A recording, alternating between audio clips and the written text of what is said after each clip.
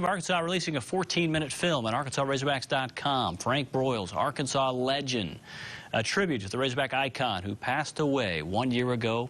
Mike Irwin has more on that story.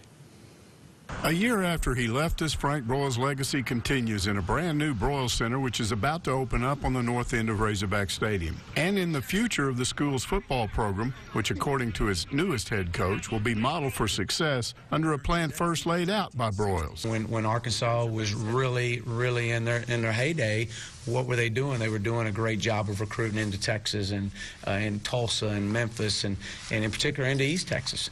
And so, again, that's part of our footprint. That is our footprint. His legacy also carries on in the many people he worked around all of those years, including his secretary, who remembers a fun and personal side of her boss. He would sneak down to Norm's office and get all the lemon jelly beans out of the jar and then come back to his office. And his memory will continue on Coach Frank Broyles' day in Arkansas, and with a second video to be released soon by his family.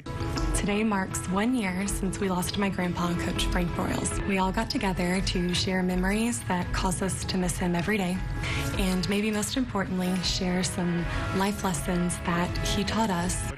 But to Razorback fans everywhere, Frank Broyles will simply be remembered as one of them, a fans coach and AD who never forgot to honor the traditions that are important to them. Mike Irwin.